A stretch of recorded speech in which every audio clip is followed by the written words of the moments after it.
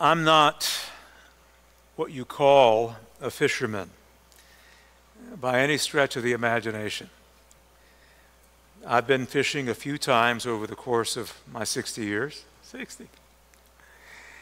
I remember when I was a kid, my father took me and some of my siblings to one of the local lakes in our community to fish. And believe it or not, that evening we caught 65 white perch. Those are eatable ones. Yellow perch, the little sunnies, no, but the white perch. So that was a decent catch for the night, especially when we didn't do it very often at all. Now, my father-in-law loved fishing. He didn't go as much as he would have liked, but when he had the opportunity, when he could take the opportunity, he went. In his old study, the one that I'm using now for my study presently, there are some fishing mementos that either were given to him or he purchased, I'm not sure which. And they're mainly of fishermen of one sort or another. One of the mementos has this saying on it: "Gone fishing." Just like that. Gone fishing. And when I saw that earlier in the week, I said, that really captures what Luke is writing about here and what Jesus is about in our episode this morning. Gone fishing. There are two words used in the episode for fishing. One for catching actual fish, and the other for catching men and women and catching them alive. That's what it means. And this is what Jesus is doing in the story today. Right in the opening scene, Jesus is fishing for men and women through teaching God's word to the crowd. He's at the lake. He's at Lake Gennesaret, which is just another name for the Sea of Galilee. Luke is being precise. It was a lake. I think, and Paul, you might be able to correct me, I think it's about 13 miles long and 8 or 9 miles wide. It's something like that. And it could be sea-like. It could become, depending on the weather conditions, quite turbulent. But it was a lake. And it's in Capernaum, Capernaum is around part of that lake. And we were in Capernaum last week when Jesus was in the temple. Well, this day is, out by the lake, doing the same thing. I mean, he's preaching. And this is where Simon and the sons of Zebedee, James and John, apparently had a successful fishing business. They had, a number of people, not just them, but they had companions working along with them. So it was probably somewhat successful. And Jesus, as I said, is teaching the Word of God to the crowd of people at the edge of the lake. It's a big crowd, so much so that they're pressing in on him. I mean, he's at the edge of the lake and the people are right up to him, pressing in. And so he says to Simon, "I'm going to get in your boat and I want you to put the boat out a little bit from the shore." And Simon agreed and did just that. And so Jesus had a perfect setting, great acoustics. He's on the boat, he's taken his seat, and he continues teaching, teaching the crowd, and more than likely preaching and teaching what he had preached in the temple or in the synagogue. The good news about the kingdom of God, or of the kingdom of God.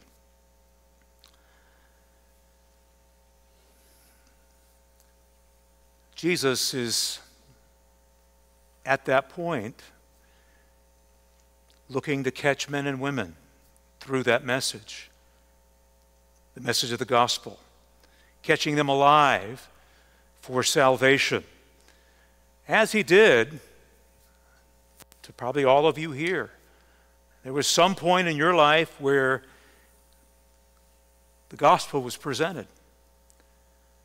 Someone went fishing, some pastor, some friend, or maybe you were just reading, and you were caught. You came to believe. You came to see your sin, and you turned from it, and you trusted Christ, and He forgave you, and you became a part of His kingdom, the kingdom community, the Church of Jesus Christ. And that methodology continues today. That's how Jesus catches men and women, people that you know, people in your neighborhood, people in your family, people that need to be caught and to begin following Jesus Christ. Well, the fishing expedition is just starting. And after Jesus is done teaching the crowd the gospel of the kingdom, Jesus turns to Simon and says, "Hey, Simon, let's go fishing. Put out into the deep water and let down the nets for a catch." Well, Simon initially questions a little bit. He respectfully quibbles and he says, "Master, my team and I have just gone fishing. We were fishing all night long, and we didn't catch anything. And you want to go fishing when the sun's shining, glistening on the lake? It's just not the best time." And of course, you know, they're tuckered out. They fished all night long, and as the text says, they were washing their nets. And after you got done washing, you'd mend and then fold those nets up and stow them away back into the boat. And I think there just may be a little pride here. I mean, what did Jesus grow up doing as a young boy and as a teenager? He was in the carpenter shop.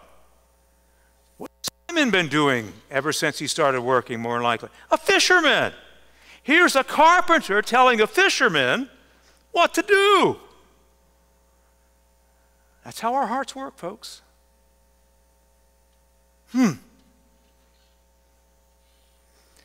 But Simon soon acquiesces to what Jesus told him. I don't think this was a long, drawn-out 2-hour ordeal. But there was some questioning, there was some quibbling, but then notice what he says. But because you say so, I will let down the nets. Not everyone could tell Simon. But because you say so, I will let down the nets. More than likely, Simon is just thinking about what happened in the synagogue the other day. When Jesus preached, and man, his words were powerful. They had such authority, and everyone was blown away. And then the demon starts piping up, and Jesus cast out that demon. Whoa, what power and authority. Then, remember, out front of Simon's mother-in-law's house? Remember, Jesus healed her, made her well, and they had their Sabbath lunch. And then that evening, the people started showing up in the community wanting to be healed. And Jesus went out, and once again, with the power of his word and the touch of his hand, those people, one by one, he went to each person and healed them. Simon saw that. So because you say so, Lord, we're going to let down the nets. Let's stop there for a moment. Second-guessing Jesus, second-guessing his words in Scripture is more common than I think all of us would care to admit. You know, there you are reading the Scriptures, and Jesus tells you in his word, in the Sermon on the Mount, he says, love your enemies. Pray for those who persecute you, that you may be children of your Father in heaven. And you heard it. And then you're thinking that relative comes to mind, that coworker, and you say to yourself something like, well, I don't know. I think this situation is a little different than what maybe Jesus is talking about here. I mean, the way she treated me, what he said to me, I don't think it quite applies. We know it does, but in our hearts, we talk ourselves out of obeying Jesus. We second guess him. Ever done that? I think I have. I have, not think. No doubt I have. Or, just say you hear a sermon from the words of Jesus where he says in the Sermon on the Mount, I tell you, do not worry about your life, what you will eat or drink, or about your body, what you will wear. Is not life more than food and the body more than clothes? Okay. Jesus wants me to trust him and not worry. Well, I don't think this, this situation that I'm facing, how can you not worry?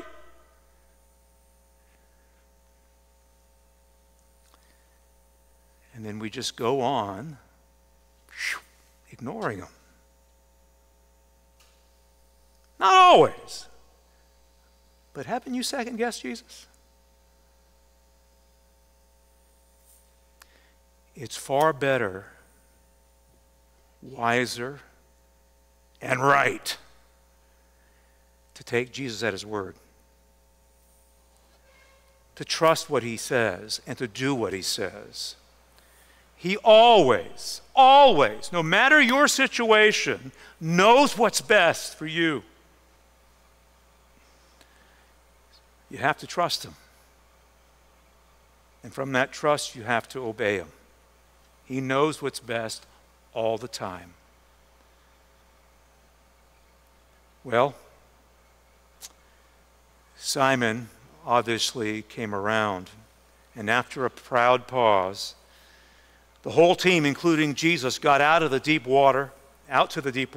They lowered the nets, and bang! They have the catch of a lifetime. A huge haul. In fact, as the text says, their nets were ripping.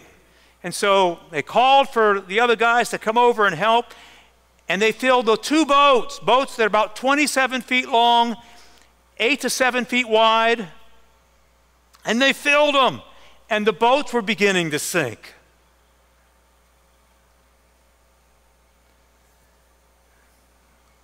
With that nature miracle performed by Jesus that day, Jesus catches the heart of Simon Peter. Simon Peter at that moment becomes a true disciple. Christ reeled him in.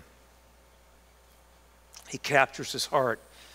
And it says here, right? Obviously, when Simon Peter saw this, he fell at Jesus' knees and said, "Go away from me. I am a sinful man." What a powerful response.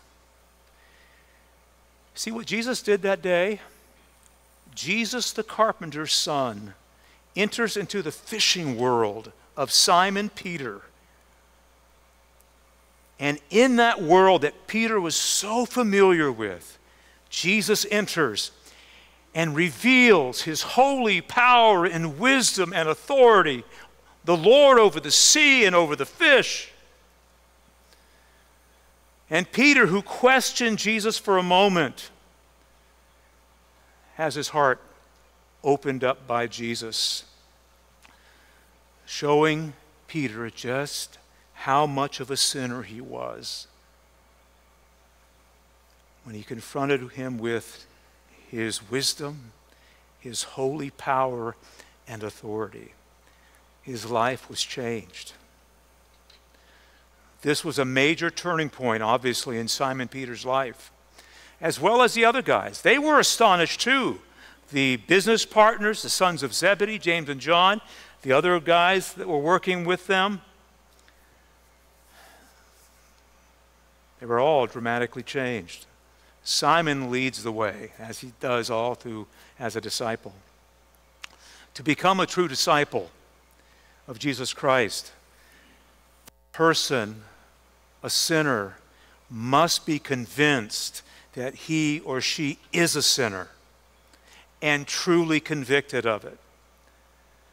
That's what repentance involves. That inner reality is taking place as the Spirit of God is opening up that person's heart and mind to the gospel. A person must be convinced that he or she is a sinner who sins against the holy God, and then they acknowledge that that's true, and they turn away from it, and then they turn in faith to Jesus Christ as Savior and Lord.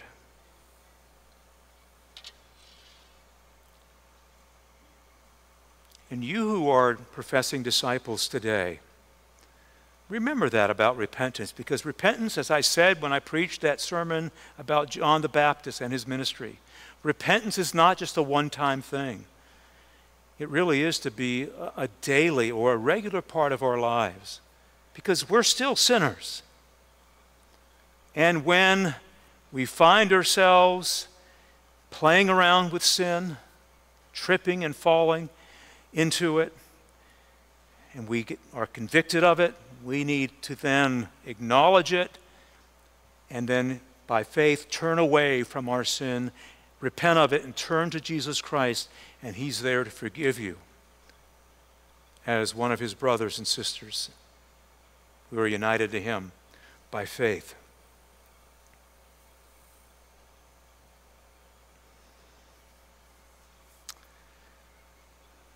And I think another important point to emphasize here, the repentance came and the conversion in Peter and his repentance came when he was face to face with Jesus.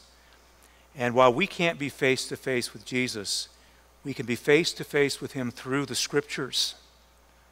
The Scriptures are what define life and define what's righteous and unrighteous.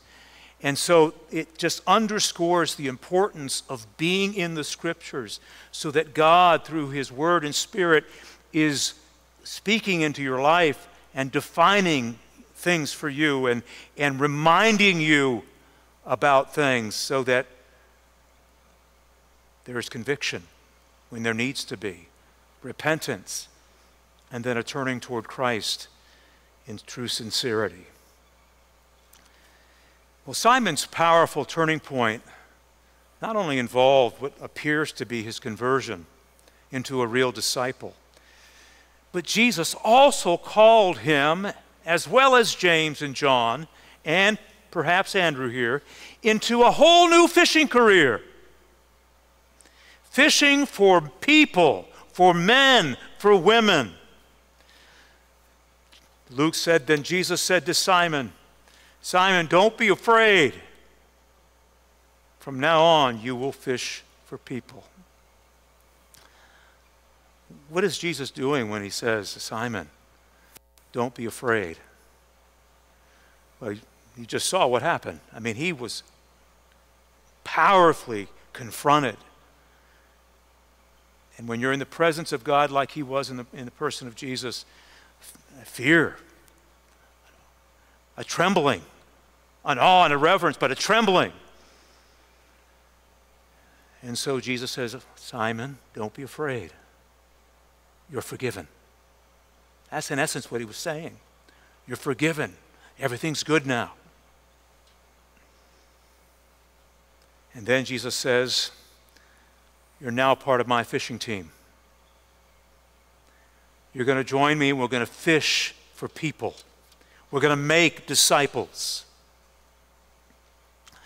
And the disciples, beginning with Peter and James and John and all the others in time, they practice a catch and release strategy. They would go on to preach the same good news of the kingdom that Jesus has been preaching here.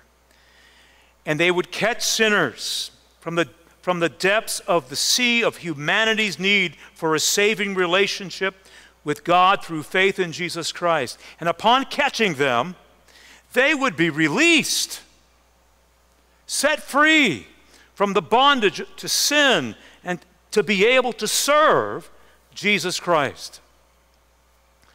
And my, did they catch a lot of men and women through the gospel of Jesus Christ.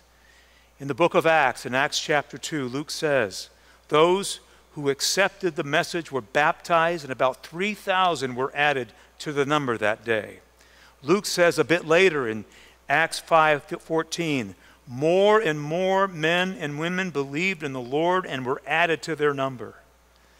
Man, that would be a nice catch today, wouldn't it? 3,000 people walking through this door? Boy. This obviously was a unique situation at the time in redemptive history, with Christ being on the scene and establishing his team of disciples who would he would teach and prepare for when he's gone, and so on, and they would carry on, be as apostles, and so on and so forth. Short of that, though, as disciples of Jesus Christ that make up Redeemer Church, fishing for people is part of the work that we are to be about doing as a church, and then you as individual disciples. You know, we come and do what we did this morning. We came to worship God. That's what disciples do. They worship their Creator, their Redeemer, and their King. They're servants, they're followers, and they adore Him. They grow to become more like the man they're following, Jesus Christ, the God-man. They grow and mature over the course of their Christian lives as they repent of sin and then turn in faith and renew their commitment to Christ and follow Him to become like Him in character and conduct. And they multiply. They go fishing. Fishing for men and women who are in the deep sea of need for Jesus Christ as their Lord and Savior. We need to be going fishing, people. We need to be going fishing for people. Unless we do, you're not going to catch many fish. Now, I don't know when it was. A few years ago, I was watching a television show on fishing. I don't know why, but that's where the channel sort of landed. And it was a story about flying fish. Really.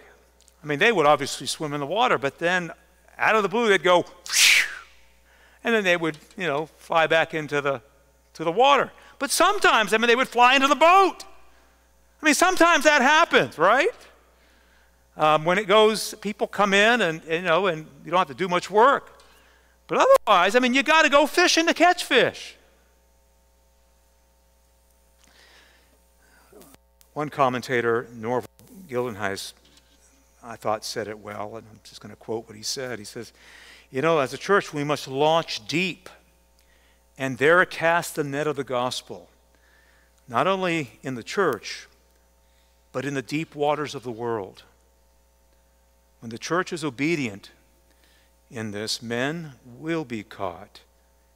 Her work will bear fruit. It's not going to be 3,000 and 5,000 or whatever. Typically 1, 2, 3, here and there in the context of your relationships. Maybe in a service, somebody's invited and they hear the good news and they're saved. Now, to be effective fishermen, to be fishers of men, to catch people alive for Jesus, notice what Simon, Peter, and James and John did.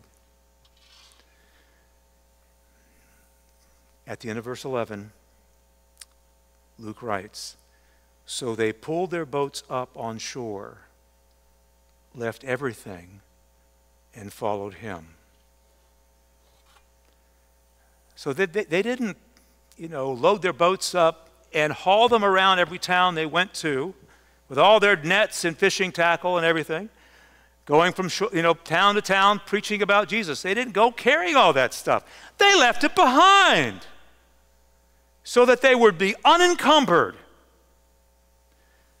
in order to do what Jesus had just called them to do, to fish for men and women using the good news of the gospel of the kingdom of God. Now, I'm not saying you got to leave your house and your job. That's not the point here and how it applies to us. But some of you may be carrying around sin that you are relishing and involved in and not repenting of. Well, that will kill your desire to go fish for men. If that's you this morning, you've got to repent. You've got to let that go.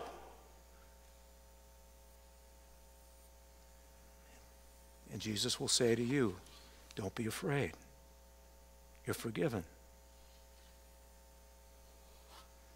Others can be burdened down by unforgiveness. That's so uncommon. That's so common, I should say. We go around carrying grudges and bitternesses, and that dries you up. It really does. You know, you're always thinking about that person. Name comes up, you know.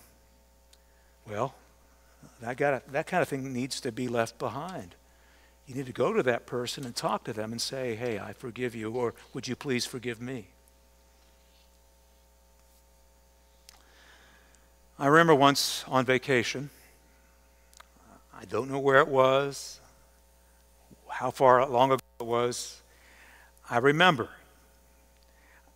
I went to a small store to buy something that we needed that day, got out of the car, walked down the sidewalk, and walked up the steps, only to see a sign in the window, "Gone fishing."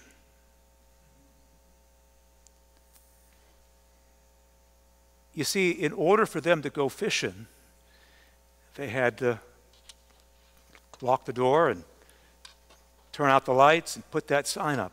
And they went for a day or two, I don't know. But they had to do that if they were going to go fishing. Well, church family, how about we go fishing? Fishing for men and women in the sea of humanity's need for God. We need to do that as a church, and we all need to do it as independent or individual disciples of Jesus Christ. It's what disciples do. Father, thank you for catching us through the good news of your Son, Jesus Christ. It's the good news that is the power of God unto salvation. Father, thank you for saving us, and Lord, help us to be thoughtful in this regard and to listen to you and not second guess you. We are to be about making disciples, going fishing for men and women who need Jesus. Help us to do that and bless the efforts that we make, whatever they may be. In Jesus' name, amen.